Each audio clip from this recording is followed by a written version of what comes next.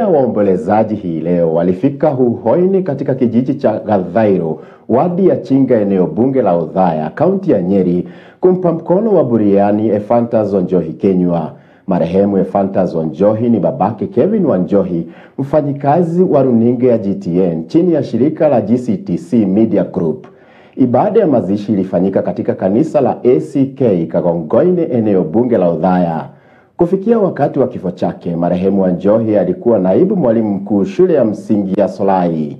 Waliomuomboleza wamemtaja marehemu kama mtu aliyejitolea na mwenye bidii. Aliaga dunia baada ya kuugua kwa muda akiwa na umri wa miaka 57.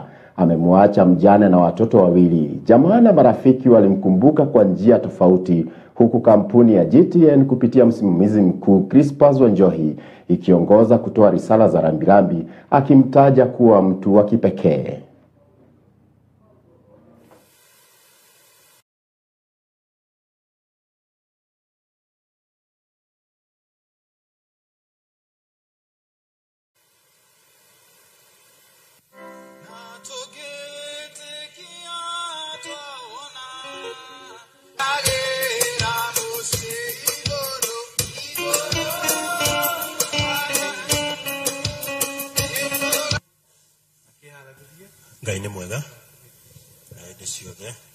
His memories are worth cherishing, that is, hard work, humbleness, faithfulness, and goodwill.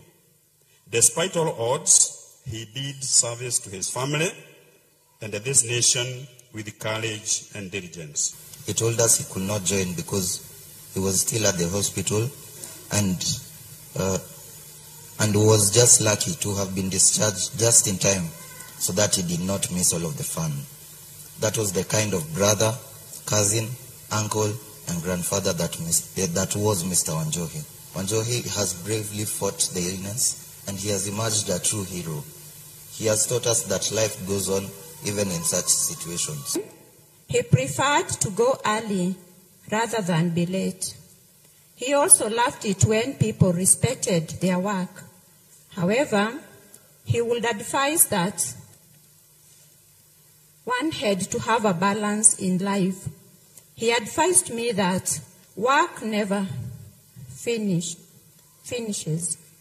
He wished that I would set aside time to rest too.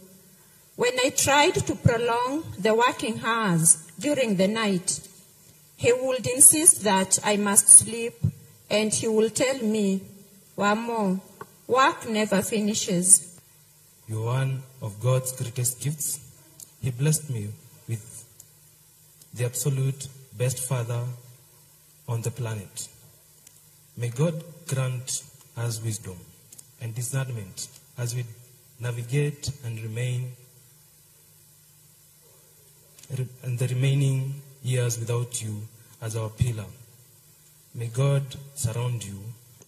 I am truly grateful that you had prepared me for this day.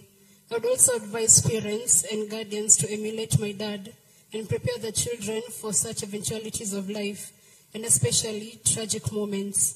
Death can be sudden or slow like my dad's. Tuasema pole kwa jamaa na marafiki wa marehemu Ephantus Kinyua, na Mungu ailaze roho yake mahali pema peponi.